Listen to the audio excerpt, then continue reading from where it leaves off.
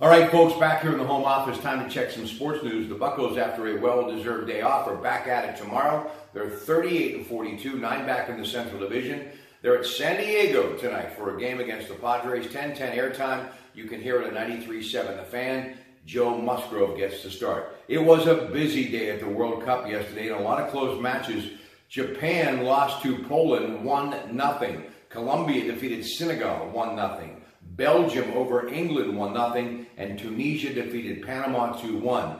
Now tomorrow, France and Argentina, Uruguay and Portugal. And ladies and gentlemen, don't forget, we'll have all the World Cup information you need throughout the weekend. Rock Pratte Saturday and Sunday in sports, brought to you by Kuhn'S Quality Foods, beginning at 5:15 and every half hour right up until 7:45 a.m. And of course, we talk about it all on the Kuhn'S Market Black and Gold Sunday show at 11.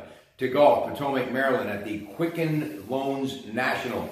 Andrew Landry and J.J. Spawn each had opening round 63s. They're tied atop the leaderboard at 7 under, one shot ahead of Billy Herschel. Tiger Woods already on the course. He opened with an even around 70. And NASCAR is racing Sunday in the Overtones 400 at the Chicagoland Speedway. Until we talk to you later today from Kdka Radio in Green Tree, good morning.